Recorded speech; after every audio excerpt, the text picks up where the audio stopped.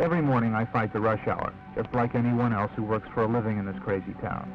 Like you, I get uptight sometimes, banged around by the crunch and the pressure of the city, and the rest of life's irritations and disappointments. As with so many people my age, late 20s, early 30s, I've tried a number of things to unwind from the tension.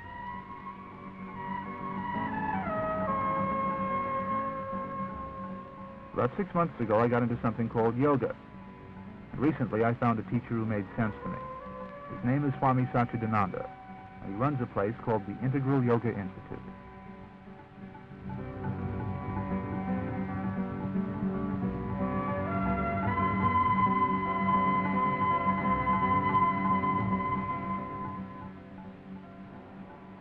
Exhale.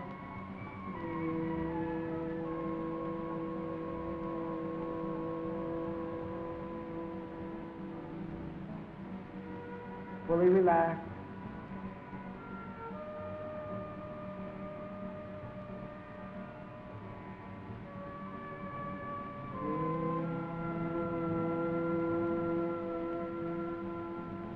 Reverse leg.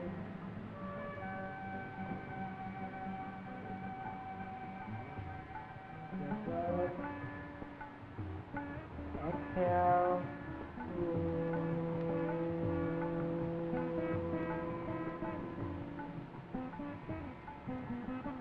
And relax.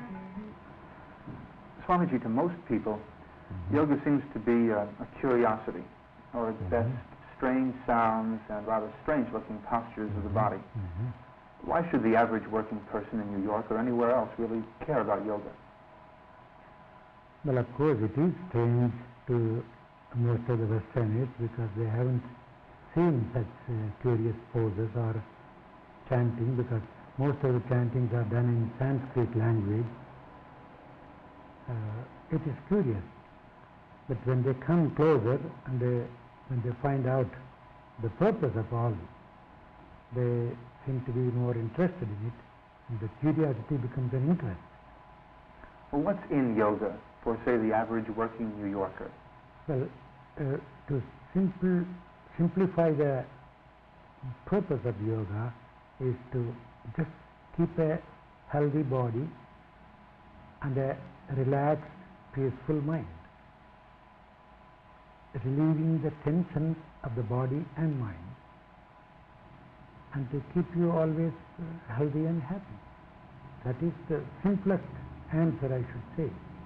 Because once the body is in good shape and the mind is sound and peaceful, then you become a perfect instrument for a higher force to work through.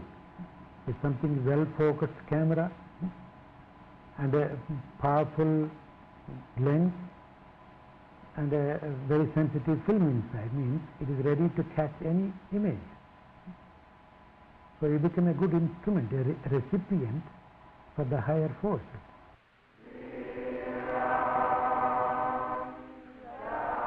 Swami Satchidananda came to the United States from India and Ceylon in 1966.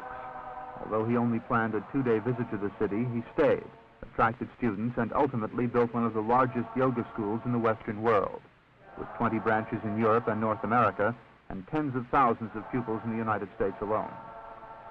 Although there are literally scores of genuine yoga teachers and a smaller number of gurus or Eastern spiritual guides in America today, Satchidananda remains the best known.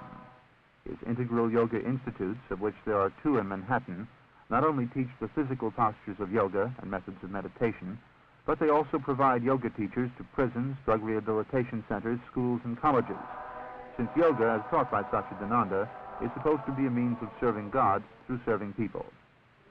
Satchidananda's fame in New York and elsewhere stems in part from his activism within the circle of religious leaders. In 1966, he met with Pope Paul, and again in 1970. The Swami, along with clergymen of the Jewish, Buddhist, and Catholic faiths, directs an ecumenical organization called the Center for Spiritual Studies in New York. Since his arrival in New York in the mid-60s, Swami Satchidananda has been very popular with the counterculture. And back in 1969, he officiated at the opening of the Woodstock Music Festival. Swami Satchidananda is 58 years old. He has recently returned from a round-the-world tour of spiritual centers. What a joy you take when you say, I am unlimited. At least for the sake of experiencing that joy, say, I am unlimited, I am universal.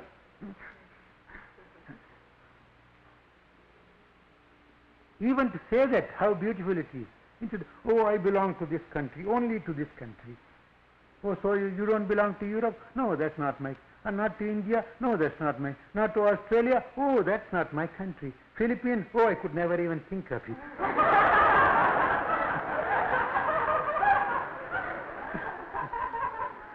That means you got bottled up in one place. The same way, if you possess one house, this is my house. That one, not mine. This one, no, not at all. The other one, oh, not. How many times you have to say, not mine, not mine, because you have said only to one place, mine. See? Because you say, this is mine, you may have to say, this is not mine, that's not mine, that's not mine, 100. Are you a gainer or a loser then? Huh? Even business sake, I say, the minute you possess one thing, you lose many other things. Huh? Instead, say, everything is mine. Or if you are afraid of somebody saying something, no, that can't be yours, then say, okay, nothing is mine. Why? Because I came with nothing, I'm going to go with nothing. Either this way or that way. When you came into your mama's womb, you didn't even have the body. Huh? Is it not so? It's the mama who gave you the body. She ate a lot, all calcium, iron, this and that. She gave a little of her blood, her calcium. She built a body for you. When you came in, you didn't even have a body. And that's why when you go, you leave the body to the big mother and go away. Mother Earth. The graveyard is the womb of the Mother Earth. You leave the body here because you got it, you leave it. You just go as you came. You came as a part of energy, and you walk out as an energy. That's why even when somebody is dead, you say, oh, where is he? Oh, he was here last year. Where is he? Oh, don't you know? He is dead and gone. He is dead and gone. So we have no right to possess anything. We have every right to use. If we think in this terms, we will never get limited by these things. We become unlimited, universal. That is the kingdom of God. What were you doing before you met Swamiji? Well, I finished school. I was a major in French literature, 4 years of college. But at the end, I was really not happy with myself at all. And in a way, I dropped out after I finished college and came here to New York more or less just to live. I was really unhappy with my experience there, and in trying to pull myself together, trying to make some sense of what I wanted to do in my life, I heard about Swamiji and I began to come to lectures and classes and things like that. What's working with Swami Satchidananda been like for you? It's been and still is, a tremendous growing experience in a time of really constant reevaluation of myself, what the meaning of my life is, what I want to do with it. In a way, Swamiji has really helped me to develop, to know myself better in countless numbers of ways. As I became more and more familiar with the Institute, I took on more and more responsibilities here. And of course, taking responsibility on yourself brings out things that you normally might not bring out. It kind of puts you to the test. And in doing that, in trying to help other people, to serve the people here, slowly learning to improve myself, to feel more free, more open, more relaxed, to be more useful to people in general.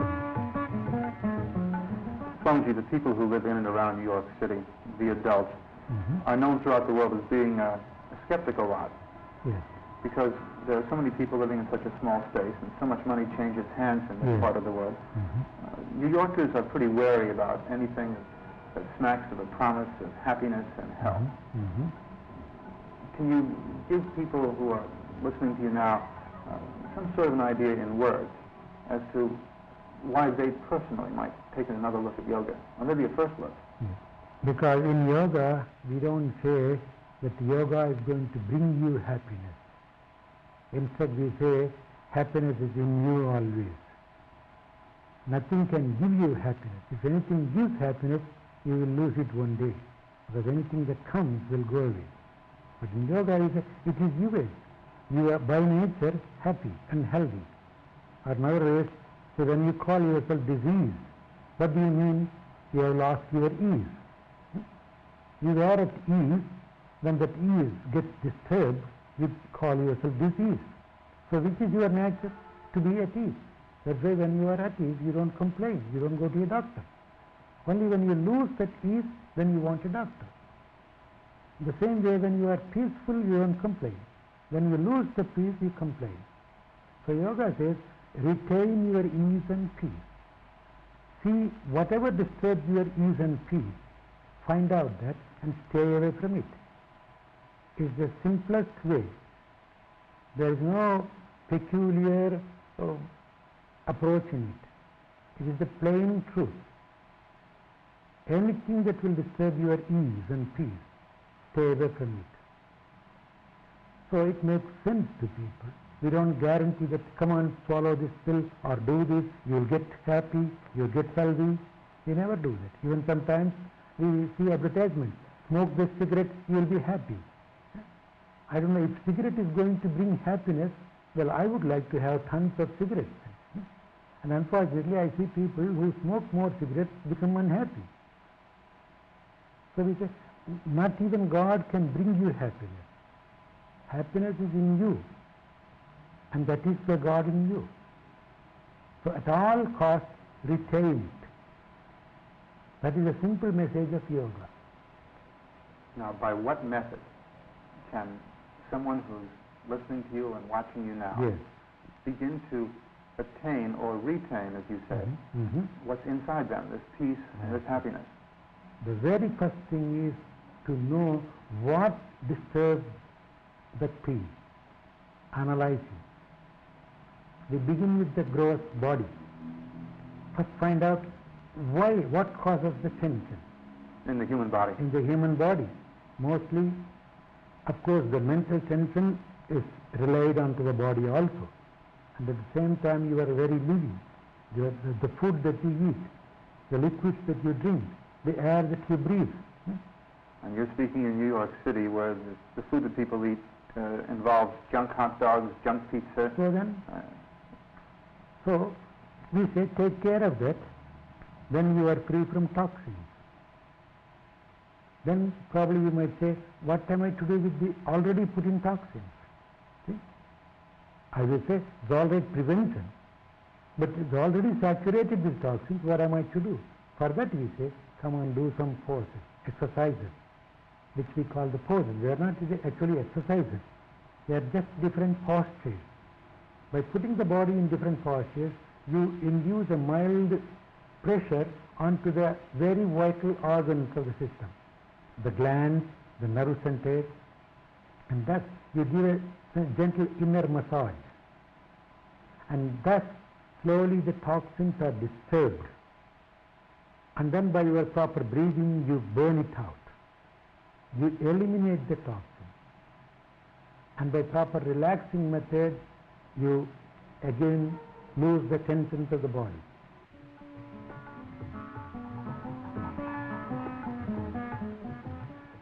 If I were a 35-year-old New York City police officer, why would you tell me that I should study yoga? What is the purpose of a police officer? The purpose of a police officer is to help the people, both the good people and the bad people. Bad people to prevent them from committing crimes, not just to punish them. The police means to help the criminals also not to do the crime, and the others not to get involved in it and not to be affected by the criminal. So he is a real good neutral person. He should not have any hatred towards the criminal. The policeman must be a saintly person, and he needs lot of presence of mind also. He should not be affected by the outside influences. He should not be prejudiced by the other people easily. See, if he is going to be prejudiced by the people, if somebody looks like another person who committed a crime, immediately he will look this man also as a criminal. He may be an innocent man. So it is a policeman who needs a neutral eye, a clear vision, and a presence of mind under critical situations. He has to make quick decisions. In fact, in Ceylon, I was giving this yoga lessons in the police training force itself. The topmost person, the IGP, the Inspector General of Police himself, is a student of mine. He practices, his wife practices, and his children practice. Because of the benefit that he derived from this, he wanted me to teach this to the entire police force. The statistics say that the majority of the people in the world are Christians, followers of Christ. That means all those people, mostly the Western country, Western side is following Christ. And almost all the wars begin in the West. All the massacres, even in the name of God, start in the West. Are we really following Christ then? In the name of Christ, can we even raise our hand to kill somebody, shoot somebody, throw a bomb at somebody? For any reason, political reason or religious reason? Then there's something wrong with our approach, nothing wrong with Christ and Christianity. If the majority of the people are doing this, then what about the minority? Then the same. Hindus, Muslims killing each other. Even among Buddhism, the Hinayana, Mahayana, Theravada, Hinavada, killing each other. Among Islam religion, the Sufi, one side, the other one side, everywhere. They're all ego trips.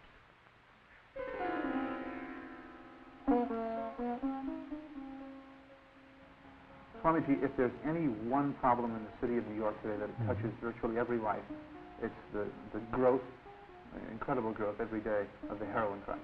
Yes. You've got an increased murder rate over last year that's just horrendous all by itself, and a lot of it apparently is directly attributable to drugs. Do you have a solution to this for people in the city, an approach?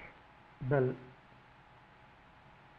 I could say that if those addicts are treated properly, mentally, not only physically. See, many of the people who come here, they are addicts in some way or other. We not only treat the physical side, but we treat the mind also. Keep the mind occupied in a proper thing. Keep the mind relaxed. And then they won't think of heroin. And another aspect is the addiction is caused by the previous drug that has been taken in. Take for example smoking. Why a man craves to smoke more and more? Because he has the nicotine that is already put in by his previous smoking. Consciously he doesn't want to smoke, but unconsciously he wants it. What is that unconscious want? What creates that want, which you call craving, is the nicotine that is already in him. Until and unless the nicotine is eliminated from his system, he can't stop smoking, however much he tries, unless he is a man of great willpower. So here we say, one side we educate the mind, other side we try to eliminate the toxin, the nicotine that is already put in. The same way, every drug has some deposit in the system. It is to be eliminated. That is why we give physical postures, breathing, and even to ease the mind, meditations and chanting and talking a lot to them and keeping themselves occupied in something more useful and concrete and keeping them away from the same old company. Self-analysis. Analyze yourself. Koham, who am I? Keep on asking, koham, ko, who, hum, I, who am I?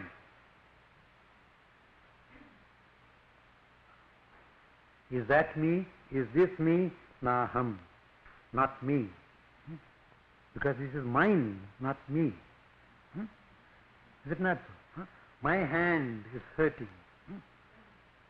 Not me, my hand. My finger pricked my eyes. My finger pricked my eyes. I didn't prick me. It's my finger, my eyes. And so my mind is disturbed. See? It's all third person. Your object, your hand pricked your eye, and so your mind is disturbed. Why should you worry? Hari Zupan first met Swami Satchidananda back in 1966. Swamiji had recently arrived. Hari Zupan was spending most of his time on the street doing drugs. I was very much involved with drugs and a very sort of hedonistic approach to life, only trying to, sort of misinterpreting the idea of living for the day only, and not sort of leading my life in any particular direction, not having any goal fixed in mind. So consequently, I was doing all kinds of things that were damaging, like taking drugs every day, smoking marijuana every day, taking LSD regularly. I had the idea then that that was going to bring me some type of enlightenment or some type of expansion of my consciousness. In a way, it did open me up a little more than I was, but that was, I guess, just an indication of how closed I was at the time. Because after meeting Swamiji, I began to understand a whole new sphere of reality that existed, a whole new way of relating to people, a different type of capacity to respect and love people that I didn't know existed before. Consequently, wasn't that I felt I had to stop taking drugs, I just sort of left them behind. I started practicing the yoga postures on a daily basis, started getting my body in shape. As I left the drugs behind, I also left behind eating meat, and that also increased my feeling of health and vitality. My everyday existence, I began to look forward to waking up in the morning, The night couldn't end fast enough so I could get on my feet and start my day's activities. Right in the beginning, I had a tremendous surge of energy, and that brought me to a new energy level, a new feeling of joy in life that I haven't settled down from. Of course, since that time, I've begun to understand that the spiritual path isn't all just joy and bliss. I smoke marijuana and find that it helps me. Should I stop smoking? Why, if it helps you?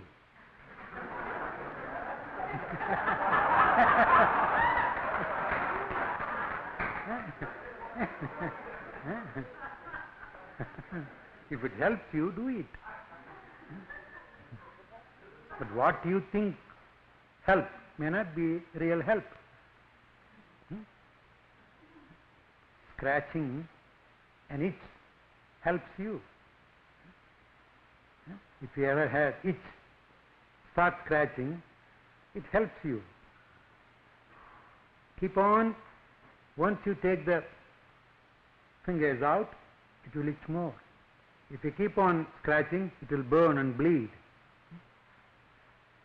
So if it itches, don't even touch it. It will go away. So don't think that what you think help is always help. So if it really helps you, fine. What kind of help I want to know? People say spiritual experience. If you are going to get spiritual experience out of your grass, it's not a natural experience, it is not organic experience. It's chemically grown experience. Even your food, we don't want to be grown chemically. Your vegetables, potatoes, tomatoes must be organic. Don't you want to be organic then? Swamiji, with the influx of spiritual leaders from India and other parts of the East, how are New Yorkers and other Westerners to know the real from the fake? Well, it's difficult to know unless one goes and experiences themselves. But there are certain major qualifications which you can see. See, a genuine man will not go out of the way to publicize himself. He is not a businessman. And he won't guarantee this and that. He will just be very simple and say, I won't promise you anything, you try, and if you are benefited, fine. And he won't do it as a commercial thing. He won't be charging a lot for this. Even in our institutions, we just expect $1 donation for every class. Whereas I know there are people, for each class, sometimes $5, $10, $25 each class they charge. There are people like that. So we don't make it as we do it as a service. So from that one can judge. Swamiji, you've been in New York off and on as a resident in the metropolitan area for a little better than 6 years now. Yes. Are we going under into the Atlantic Ocean spiritually, or do you think we have a chance as a city? We have a chance. We have a chance. You know, because the present generation is really genuinely interested in that. Only thing is they don't seem to know the proper way. They're running here and there to catch up something. The only thing is that quite natural with the Western world and mainly with the New York world, they just want everything to happen instantaneously. Just like your instant coffee and tea, they want instant samadhi. There comes the trouble. That is why I don't guarantee any time limit. Instant bliss. No instant bliss, no instant samadhi. And first they try all the instant methods. When everything fails, then they come to me and they stick on. Until then I don't force them to come.